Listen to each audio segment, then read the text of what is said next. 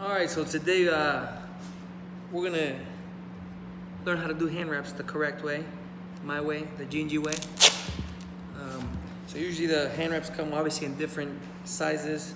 We're looking at a 180 by 2 inches. So that's 2 inches wide by 180 length.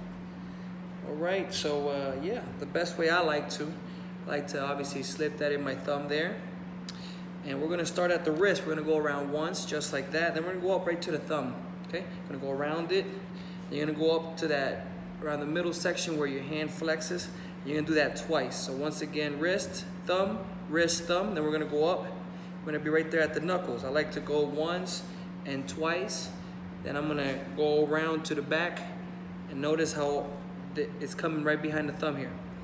Right behind the thumb, in between the pinky and the wedding finger in the opposite hand. Then behind the thumb again, behind these two, behind the thumb again. Now the last one's gonna go underneath. Okay, it's gonna go underneath through here. And then I'm gonna go behind it again. We're gonna do a little X pattern here. And that's what I mean by the X pattern there. And then that right there should be good. So I go there, then I go half.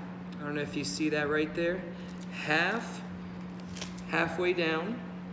And then that halfway down, I do that twice, and then I work my way up again halfway to get right there in that wrist.